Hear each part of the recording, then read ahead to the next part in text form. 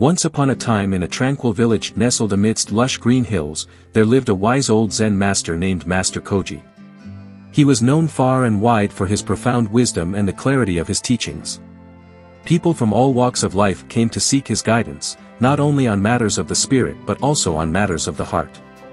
One day, a young man named Taro approached Master Koji with a heavy heart. He had been in search of true love for a long time but had encountered many disappointments along the way. Taro was tired of being deceived by people who pretended to be something they were not, especially women who had crossed his path. With sincerity in his eyes, Taro asked Master Koji, "Master, how can I identify a fake woman?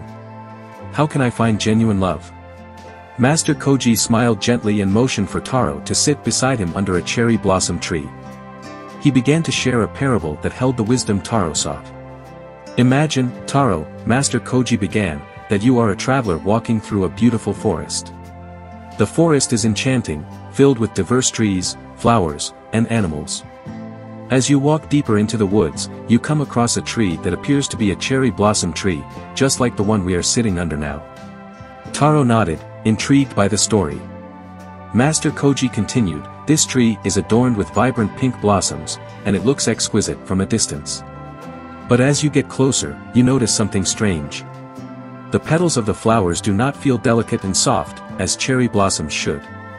Instead, they are rough and artificial to the touch." Taro listened intently, beginning to grasp the message. Master Koji went on, "Upon closer inspection, you realize that this tree is not a real cherry blossom tree but a cleverly crafted imitation. Its beauty is but a facade, a superficial attempt to mimic the real thing." Taro pondered the story and then looked at the cherry blossom tree they sat under. He suddenly understood the deeper meaning behind Master Koji's words. "Master," Taro said, "are you saying that a fake woman is like that artificial cherry blossom tree? They may appear beautiful on the surface, but their beauty is superficial and not genuine?" Master Koji smiled, pleased with Taro's insight. "Yes, Taro," he replied, "just as the artificial tree cannot match the authenticity of a real cherry blossom tree, a fake person, whether man or woman, cannot match the authenticity of someone with a genuine heart. True beauty lies within, and it is revealed through one's actions, kindness, and sincerity." Taro nodded thoughtfully, realizing that he had been too focused on external appearances in his search for love.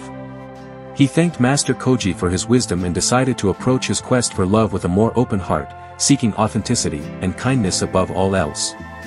From that day on, Taro learned to see beyond the superficial and to value the qualities of a genuine person. He realized that, just like the artificial cherry blossom tree, fake individuals may be beautiful on the outside but lack the depth and authenticity that make true love and meaningful connections possible.